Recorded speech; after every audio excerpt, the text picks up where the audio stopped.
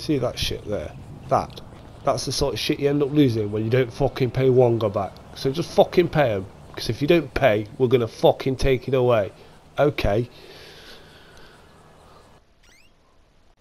So today's first job is to pick up a car off a guy called Peter File. So we'll go and do that now. And this is the office where I work from. Just like to aimlessly wander around in circles in here. Gets me to clear the crack out of my head, to be honest, before I steal shit. I mean, repossess it. So here we are on the way to Mr. File's house. We're going to go and see if we can find him. I mean, obviously, if possible, if we can get some money off him, then we'll take cash off him to settle the £3,500 debt. But seeing as he's a heroin addict, I very highly doubt that. So we're probably going to repossess some of his goods. And if he has no money for that, his organs, I'm afraid.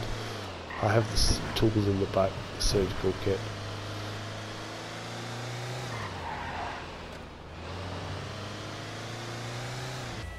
Okay, so it turns out we found the smackhead on the nod. He's passed out behind the wheel of his car, so the idea is we're going to get this baghead bastard, I'm going to drag him out and leave him in the fucking road asleep. We'll take his car, sell it and settle the debt. Get out, you baghead twat.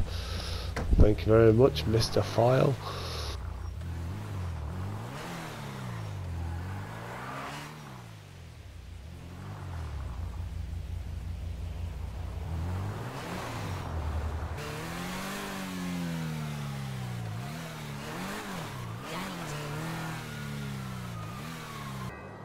And this is the garage of Kevin Webster, paedophile extraordinaire, but he does wicked things with car, and he's going to buy this bag of shit, even though it's fucked up.